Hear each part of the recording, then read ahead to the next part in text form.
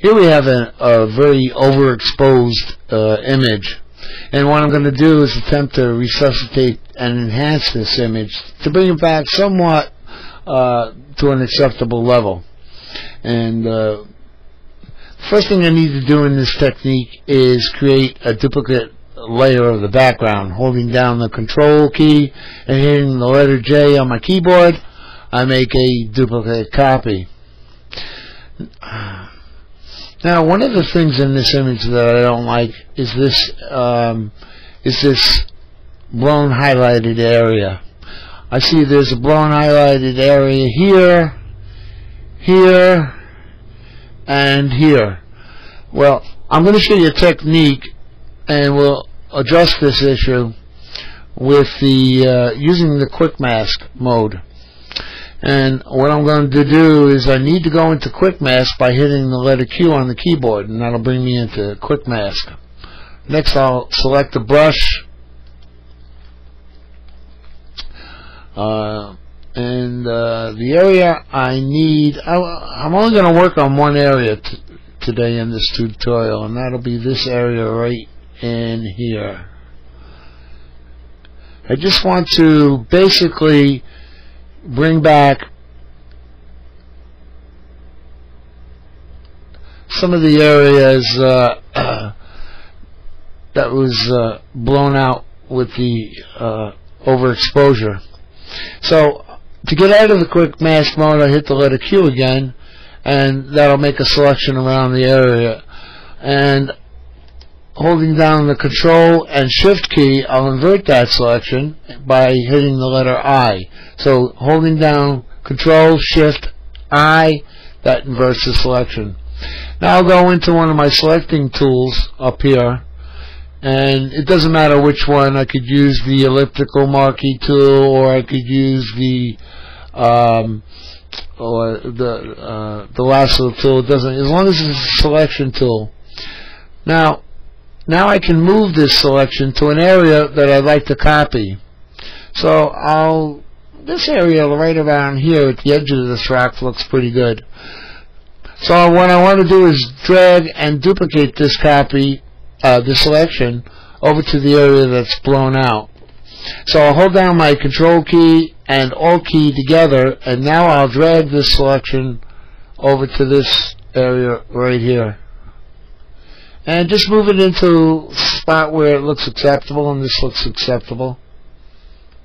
Right there. And now I'll deselect by using Control D, and that'll deselect it. Alright.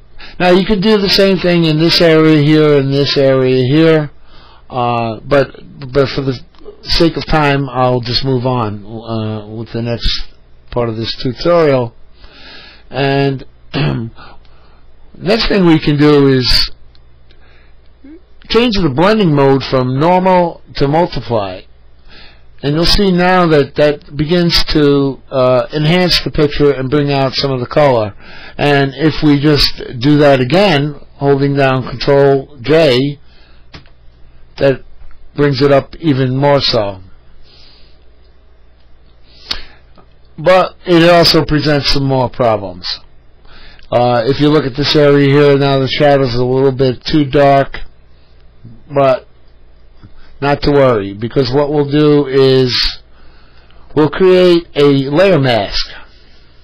And you know what a layer mask does? It masks the top layer from shining down onto the bottom layer. So if we look at, I'll hide this middle layer just for a second here. So if we look at the shadow areas, we want to bring back some of those details.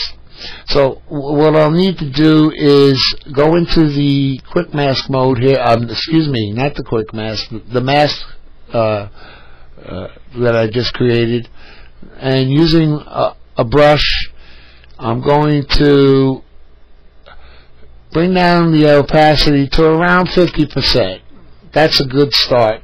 And I'm going to select the brush right about this size right here. And I'll begin to paint back in some of the details that I lost when I switch to the multiply mode.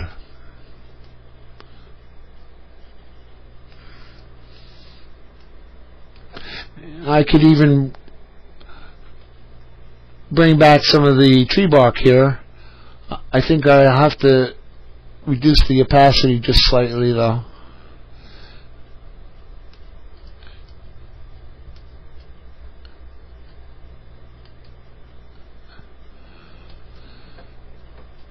And that's good right there.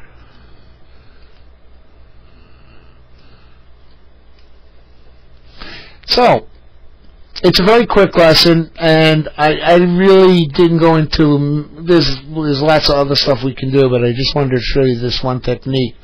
And so, this is, before we performed the photoshopic surgery, the patient came in looking like this, and the patient goes out looking like that. Not too bad. Thank you.